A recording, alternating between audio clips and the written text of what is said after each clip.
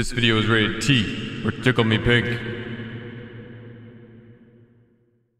Would you believe me if I told you there was an item in Escape from Tarkov that you kept every single time you died, could stop all of your bleeds instantly, could heal you to full health instantly, could make you carry twice as much, could stop you from dehydrating as well as stop you from starving, or make it so you could run across the map in a single sprint? How about hearing enemies from further away? You can also utilize this item to give you elite skills as well as the perks that come with that. Some of these elite perks include Berserk mode, which you've probably never heard of before. I'm not shitting you. When you drop to low health, you'll get a massive speed boost and a massive damage reduction.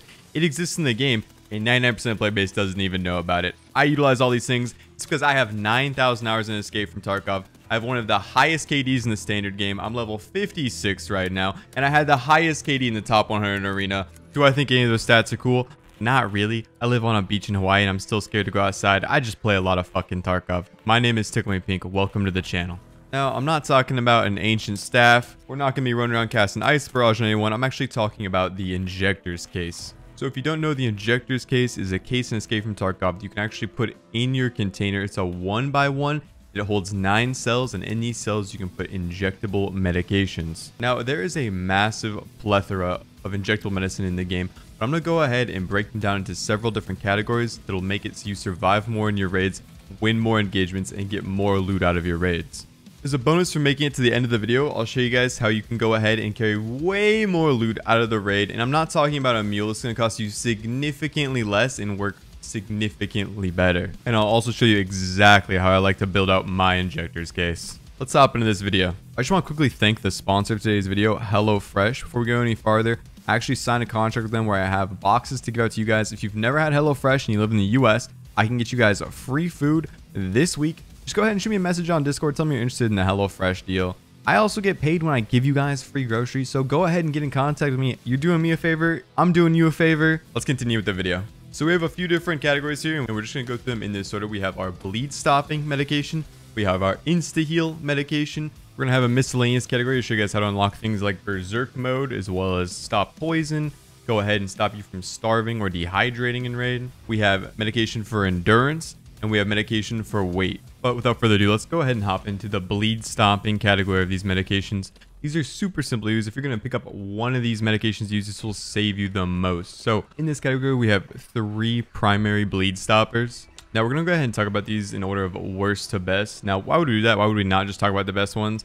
Because the best ones can cost you a lot if you're constantly just buying them, and you can probably sustain your injector case by just going ahead and looting these 3 when you find them. And they all cover the main primary base, which is stopping you from bleeding. On a side note, something that will really help you get a lot of value out of this is make sure you keep your bleed stopper category stims in the same spot in your injector case, whether that's like the top right, the top left, wherever. As soon as you pop it open, you know exactly where it's at. You don't have to sift through it. Additionally, this is probably a no-brainer, but you're using this in instances where you have like 2 heavy bleeds and 2 light bleeds, or 3 heavy bleeds. In instances where you need to stop the bleed instantly, or you're gonna bleed out. It could even just be 1 heavy bleed, 1 light bleed, but you're about to lose your thorax. Popping this can save you in that instance. The first one we're gonna talk about is Zagusin. So you'll automatically recognize it based off the name, as well as the fact that it's like a pinkish purple crayon. There's really no other ones that look like it. And this is immediately going to stop all of your light bleeds and all of your heavy bleeds. And it'll also prevent you from getting any more of these bleeds for 200 seconds. Now, the only downside of this is after 170 seconds, you're going to get 40 seconds of tremor. Now, that's not too bad. Probably after 170 seconds, you're out of an engagement already. That's almost 3 minutes. But that can come back to bite you in the ass. If you don't know what tremors is, when your character starts shaking and it makes it really hard to aim, this can be kind of a niche case, but it can get you killed. So just watch out for it if you're using Zagusin. The next bleed stopper I want to talk about is the AHF1-M stimulant. I just want to go ahead and say that all of these have the exact same use time. None of them take longer than others. This is going to go ahead and just stop and prevent bleeds once again and stop them for 120 seconds. Now you might say, well, that's worse than Zagusin because they can reopen 60 seconds earlier, but a lot of times it's not going to matter. And the reason this is better is just not going to have that tremor effect. It's not going to come back to bite you in the ass later on. The best bleed stopper that you can possibly get your hands on is Perfotoran. So it's like a blue looking stimulant. There's not really any stimulant that looks like it. And it's going to go ahead and stop all bleeds and closed bleeds for 60 seconds. Now that might seem like a really big nerf from the AHF1 or the Zagusin. And the reason this is so nice is it also is going to give you health regeneration. So you're going to stop bleeds and get a health regeneration at the exact same time. This health regeneration is actually better than the Propital, which is a very common stim that a lot of people do use. It's one of the few stims that we actually see a lot of people in the Tarkov community actually utilize. This will give you 1.5 health regeneration a second, whereas Propital will give you something like 1 health regeneration a second. As a bonus, it's also going to remove poison. So if you're going ahead and playing nighttime, customs, woods, shoreline, factory, you might run into the cultists. They might shank you and they will poison you. There's not really many poison stoppers in the game, but Perfect Horn is going to stop your bleeds and prevent poison. As a little hidden tip, it actually removes radiation. Now, there's no radiation in Tarkov officially, but there is radiation in Tarkov Arena, and some of the kits actually come with Perfectorin. So once you've been sitting around for a long period of time, the cleaners have came out, you're going to see that you're going to get radiation poisoning on your character. You can actually pop this to prevent this, and then go ahead and wither the other enemy down with medication. I've used this a few times in very high rated arena matches. We're in the top 100 in the world, and the other player is just hiding, so we just out heal them. And knowing exactly what stims can do have won me rounds in arena. So there's a little bonus tip for you. As a direct follow-up to your bleed stoppers, you're going to want to know about health regeneration stimulants. So health regeneration stimulants come in a wide array, and the biggest thing you're going to want to look for in them is how much they heal per second and for how many seconds they heal. We're not going to go ahead and categorize these in a list of like best to worst or worst to best. Rather, more so they each have a niche use, and I'll explain when you should pop one in each situation. But one thing you do need to know about health regeneration stimulants is the fact that they can be stacked. So you can go ahead and pop one that heals, let's say, 1 health per second. If you find yourself in a worse and worse, more critical condition, you can pop more. Snort as many crayons as you desire. You'll see in this clip here, I'm actually taking 57 damage per second, and I start popping different stimulants. First and foremost, we pop our bleed stopper, which has the health regeneration on it. Now mitigating all of that and going to 33 health regenerated per second. You need to remember that the health regenerated per second is for each limb. So it's not 1 health per second to your entire body. Each of your limbs, its damage is getting that 1 health per second. So that's how you're getting radically different numbers. You'll also see the in-game category isn't necessarily based on seconds. You see it says 33 here, even though we popped a stimulant that gives us 1.5 health regeneration per second. If you multiply that by the amount of limbs we have, those numbers do not add up. And that's because that number on screen is not in seconds. We're going to go ahead and stack more and more health regeneration stimulants. But not only am I mitigating that 58 damage, but I'm actually superseding it and going to 480 gained. All right, the first one I want to talk about is the ETG, your green crayon, if you will. So the ETG is going to give you the most health regeneration per second out of a single stimulant. For 60 seconds, you're going to get 6.5 healing a second. It's also going to give you a little bit of energy recovery, which can be nice. A lot of these stimulants tend to drain your energy. ETG does as well over the long term, so it's going to rebuff that a little bit in the short term. But another big thing the ETG has going on for it is it removes concussion. So a lot of times you're going to be in an instance where you want to pop this ETG is because you get fried by a shotgun, an SMG, a lot of your limbs are damaged. In a lot of these instances, you actually do get a concussion. They probably do bounce around off your head. They're doing a lot of flesh damage all over your body, and a stray one catches your helmet. So that'll go ahead and remove the ringing, remove your vision being all fucked up, and start healing you tremendously. A lot of times if you're in a really bad situation like this, pairing this with Perfectora, you're going to get an additional 1.5 seconds of healing regeneration. You're going to be at 8 health regeneration, removing your concussion, and ready to turn back on the enemy. The stimulant that gives the second most healing per second is actually a stimulant that no one ever uses, and it's super strong, and it's the Adrenaline Injector. It's also incredibly cheap. So for 60 seconds, you're going to go ahead and get 4 health per second, and that's to all limbs. You're also going to give a painkiller effect for 60 seconds. It's going to remove concussion. It's also going to buff your endurance, your strength, and your recoil control by 10. And we haven't really talked about skill stacking yet, but we'll get into that when we talk about combinations as well as some of the Misc stimulants later on. Now, when it comes to Adrenaline Injector, I don't use it in my Injectors Case, but I actually use it in my chest rig. And the reason for that is it's one of the best instant pop painkillers in the game. For 60 seconds, you're going to go ahead and remove pain. You're getting health regeneration. You're healing up because someone engaged you first. You got to remember, like, you've already taken fire. You weren't expecting to take fire, because if you were expecting to take fire, then of course you would have popped this painkiller before the fight, right? Many people like to use a golden star or an ibuprofen in their case for that. And I touched base on why that is in my hideout video, which will be linked to the top right. If you haven't seen that, go watch it. A lot of information right there. But you're removing concussions, getting a painkiller effect, getting health regeneration, and you're getting a buff to your endurance, your strength. So you're moving faster, you're harder to hit, you're getting to cover faster, or you're pushing to them faster, and you're getting recoil control, which is helping you put accurate shots downrange and remove the threats. You can choose to use this in your Injectors case. If you're running like really cheap kits, it might not be worth running an adrenaline in your chest rig. At the time I'm recording this, for only around 20k. However, like I said, if you're running something like a Mosin, an SVT, it's a very cheap kit. You might not be getting your money's worth out of this. A lot of times you might die without even popping it. But if you're running like medium to end game gear, I would recommend you strongly keep an adrenaline or a morphine in your chest rig. The only reason the morphine is nice is because it'll last a full 5 minutes of painkillers if you forget to re-up your painkiller. The next stimulant that gives the most healing per second is actually a stimulant called the PNB. Now, it's a pretty rare stimulant and most people don't use it. It's because it's a double-edged sword. Where that comes into play is for 40 seconds, you're going to go ahead and get 3 health regeneration a second.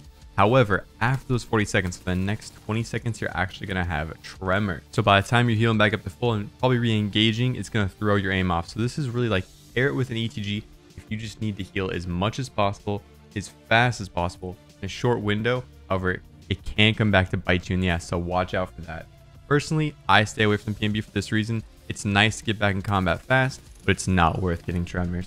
The last stimulant in the health regeneration category is the Propital. So Propital is a pretty common stimulant, one of the only common stimulants you actually see used in the Escape From Tarkov community. It's a painkiller, but it's namely a health regenerator. So for 300 seconds, you're going to be getting a health regeneration of 1 per second to every single limb. This is like your slow burn. This is like you just want to fight. You have some black limbs. You're going to go ahead and pop it. Then go ahead and survival kit your limbs, and it'll just naturally heal it up without you. Maybe you're in an engagement, you're not super wounded, but you want to kind of heal up over time and hold an angle. You'll pop this, maybe heal up your thorax and head. You'll go ahead and get back on the angle, maybe support your teammate. This is just your slow burner, health regeneration over time. It's not a whole lot to say about this. It's tried, it's true. I would always keep one of these in your Injectors case. Before we hop into the endurance category as well as the miscellaneous category, we need to talk about stimulants that raise your skills, how elite perks work with skills, and what the hard cap is with these skills. So like I told you earlier, all stimulants can be combined together to go ahead and raise your skills to high levels. As high as level 60, that is the hard cap where your skills can no longer go any further. Now the hard cap in game without stimulants is actually 51. It's as high of a level as you can get by just training your skills up. And when you get level 51, you get elite perks. Almost every single skill in the game has an elite perk associated with it. Some of them are bugged and don't work. We're just going to talk about a couple today that it will actually influence your gameplay and things I don't want to know about. If you guys want a complete skill leveling guide, there's ways to actually target these skills and max them out fast, then let me know in the comments down below. We're going to be talking about elite strength, elite attention, elite endurance, and elite stress resistance. Will be the 4 big ones that we want to talk about today. So you need to get to at least level 51 to unlock the elite perk with a stimulant. Now, when you go ahead to your skills category, you're actually not going to see the elite perk unlocked, but it is working. As soon as you hit level 51 or above, you have that elite perk working.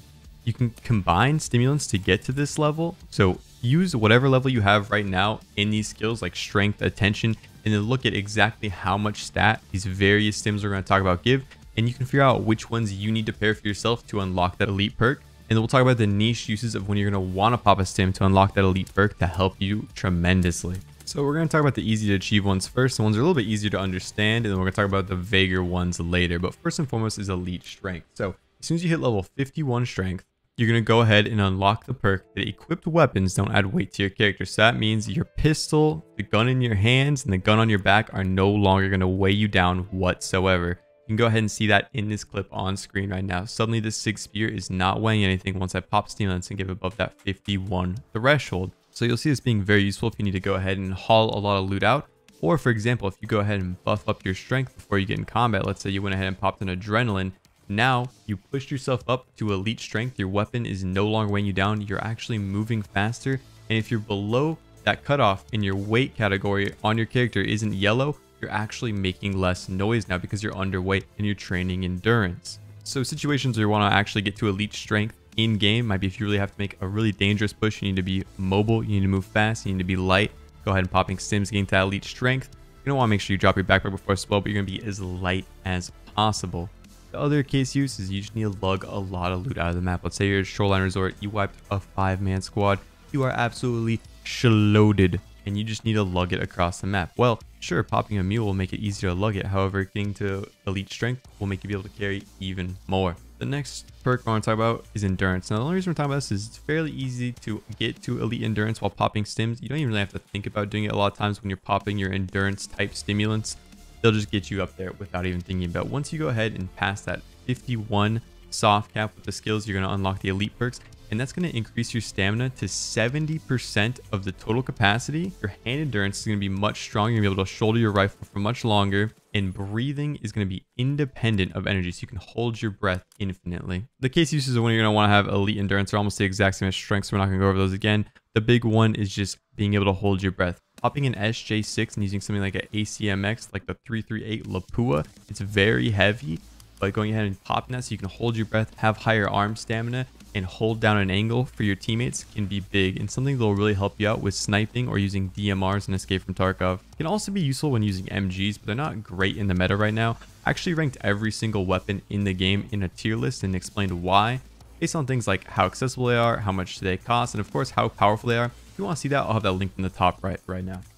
The next skill we need to talk about that a lot of people don't actually utilize at all is going ahead and getting elite attention through popping stimulants. So what does elite attention do for us? Well, elite attention is going to double your looting experience. Doesn't that sound phenomenal? Do you want to get more experience? No, this isn't the reason why you're going to be popping stimulants to get elite attention. As soon as you hit level 51 for that soft cap with attention, you're going to get the opportunity to instantly find an item in a container. So let's say you kill a looted enemy. You go ahead and tap his body and you see he has 500 experience. And if you don't know, that shows how much value is on that character based on flea market prices. So he probably has a loaded backpack. Let's say he has a loaded pilgrim backpack, and you double click his backpack, you'll hear a little sound effect and it'll instantly search every single item in that backpack. At the time of recording this, you can actually cancel your search and retap until you get this automatic search bonus. This can help you tremendously in situations where you just want to go ahead and loot as fast as possible and get out of a situation and get into the next raid as fast as possible.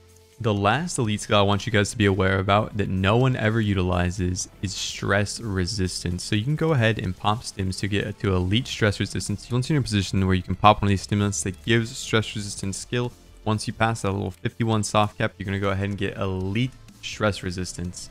Now, when you have elite stress resistance, you will have access to berserk mode. Now, there isn't actually a lot of video footage of this actually being in the game. I don't have any from this wipe, so I do apologize. But the way this works, and you can find this in old videos on YouTube, is when you pop this, when you get to critical health, it's going to give you a massive boost to your movement speed in game, your recoil control skill. It's going to give you a massive reduction to your damage taken. It almost makes you temporarily unkillable. This is actually super overpowered, but not many people know about it. And you can actually utilize things like bleeding down to trigger this. So if, let's say, you have a lot of bleeds going per se, instead of popping something like a Zagusa and stopping all your bleeds, you go ahead and pop something like a P22 that gives 30 stress resistance and get ready to take advantage of that berserk mode and fly out and gun people down, because they're going to hear you wounded. You can even pair this with baiting a heal, and suddenly you're going to be on the push and no one is going to expect it. I'll try and get a YouTube short or something out on this relatively soon, as I should be able to get to elite stress resistance within the next week or so.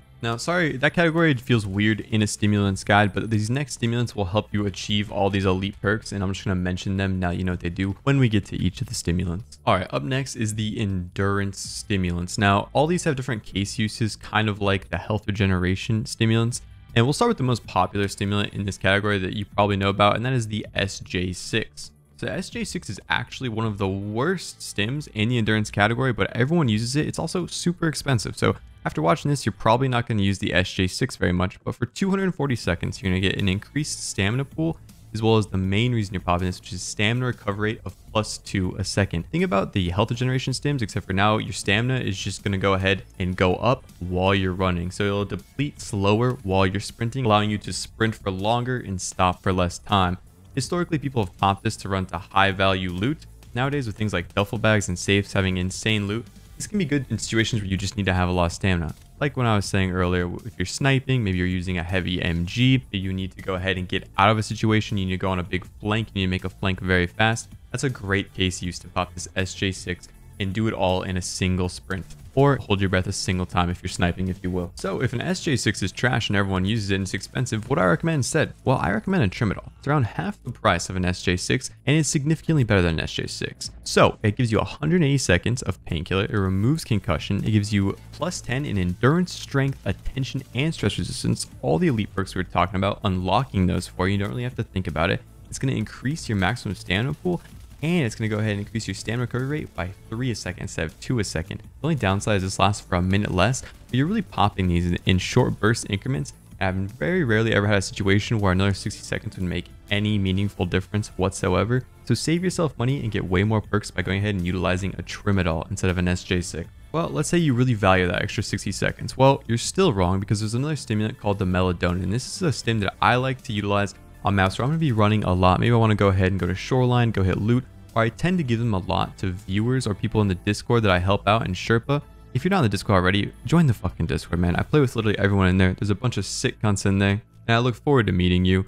But the melatonin will last for 15 minutes, 900 seconds, and it's going to go ahead and buff your strength and your endurance, strength by 10 and endurance by 20, and it's going to go ahead and buff your stamina recovery rate. Now, not by an insane amount, by 0.5 a second, but it's going to make those woods raids, those shoreline raids, the maps where you're running around for long periods of time, going from quest item to quest item or loot to loot, significantly faster, which is going to make you level faster, have more fun, and get more loot. Also, just like the Tramadol, the melatonin is also very cheap. It's around 25k at the time of recording this. And I just want to thank you for watching this channel. I'll keep giving you guys the best up-to-date information as possible because a lot of Tarkov players are stuck in the past using obsolete rifles, obsolete medicine, and obsolete stimulants. And I'm going to keep doing my best to give you guys the most up-to-date information possible.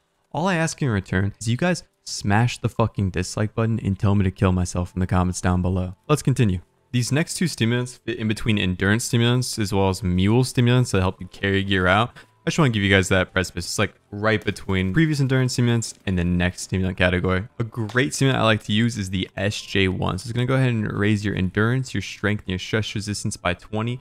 When I tend to use these is if I need to absolutely go blitzkrieg and push a team, or if I'm just on the precipice where I need more strength levels to carry my gear out. This will push me to elite strength, or just raise your strength levels so you're gaining stamina while walking, so you're not stopping and crawling. Don't do that. Throw your backpack on the ground and then go ahead and move around so you don't get sniped. The amount of times I whack fucking turtles they're carrying 1,000,000 rubles is insane. Don't be that guy. But that is the perfect case use for the SJ1 or its little brother, the L1. It's almost identical to the SJ1, except for it's only going to give a 10 endurance and it only lasts for 2 minutes. So the SJ1 is the better case use in this scenario. Now we'll talk about the mule category. Now these last two are basically just baby mules. And if you're not familiar with the mule is like the go-to carry a lot of weight stimulant. Now, this is just the most common one. There's actually hidden variations in the mule that cost significantly less and are better. But what does a mule do? So a mule gives you 15 minutes of increasing your weight limit by 50%. Sounds pretty good, right? Enabling you to go ahead and get stamina without stopping, enabling you to just carry much more. They usually end up popping these on maps like Shoreline, Reserve, Labs, where you've killed a ton of chads and you just need to get all that gear out. Maybe somewhere you have like a tank battery, something extremely heavy. Well, what is the follow-up to that? It's actually Obsolete 2. Now, make sure you're not getting Obsolete 1. That's just like a weird concoction. It's like hitting a fucking meth pipe in an alley, and it can randomly kill you. Don't pop Obsolete 1. Use Obsolete 2. Now, Obsolete 2 is going to go ahead and give you 1,800 seconds, so 30 minutes of endurance, strength, attention, perception, all plus 20, and increasing your weight limit by 45%. So you're gonna go ahead and say 45%, you know, that sounds worse than 50%. Well, when you go ahead and combine the fact that you're getting all the endurance and strength perks, you're actually going to be moving significantly faster. You're not going to feel quite as sluggish as you are with a mule. And the Obsolete 2 right now only costs around 70,000 rubles, where a mule is going for around 180,000 rubles. You can buy almost 3 of these for the course of 1 mule. Now, there used to be one giant downside stimulant, and that was if you got shot with it at all, you would basically instantly die. You took like 200% increased damage. They went ahead and removed that. No one really knows that, but that is why this stimulant is so good. Now, the only issue is it's going to go ahead and give you -1 health per second to all your limbs. You can easily go ahead and counteract that with something like a Propital we talked about earlier. And with an Obsolete 2 and a Propital, you're now looking around 100k versus or almost 200k with popping a mule.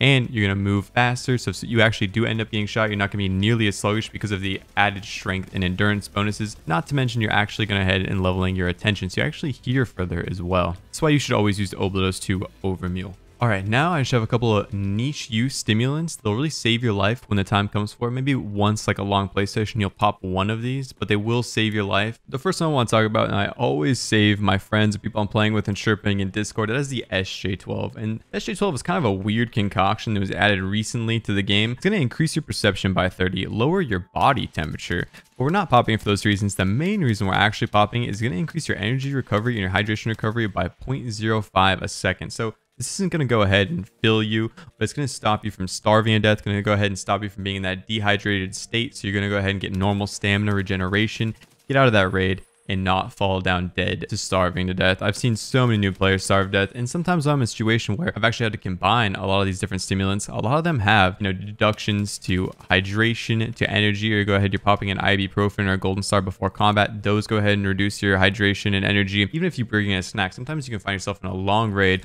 where you're suddenly out of hydration, out of energy, and you're not going to make it to extraction, or you're going to starve to death. And the SJ12 will actually save your life in these situations. The next miscellaneous stimulant is the P22. So the P22 is actually going to give you 30 stress resistance for 60 seconds. That's the main reason you're going to want to pop it. It's going to go ahead to enable that berserk mode. It's really its only niche use. Now, stress resistance is somewhat hard to level, so you can go ahead and pop something like a Trimadol to get yourself 10 stress resistance right there, or you can pop something like an SJ1 to give yourself 20 stress resistance. No matter what level your stress resistance is, then you will be able to enable berserk mode. The next one that I like to use all the time that is never used by anyone is the 3BTG. Now, this one's gonna be kind of annoying to find on the flea market. You need to go ahead and put the dashes in, the parentheses where they're at. It's always annoying, so I recommend just going ahead and putting it on your wish list so you don't have to consistently remember how to type it in. But the main reason I use this is for 4 minutes of plus 30 attention and perception. So this is when I've gone ahead and already mopped up a big squad and I want to loot them fast. If you remember, with max attention, we can instantly loot bags, and that is the main reason we're popping this. But also the plus 30 perception, now I'm going to be able to hear people coming to me before they hear me, so I can go ahead and stand up from that prone animation before they can even hear me, and then go ahead and take an angle to eliminate them, so I don't run the risk of dying with all of that loot. It's also going to enable me to get in and out much faster. You don't want to sit in a situation where there's a lot of bodies down on the ground for a long period of time. You just run the risk of a player scav or a PMC rolling up and putting you out of your misery.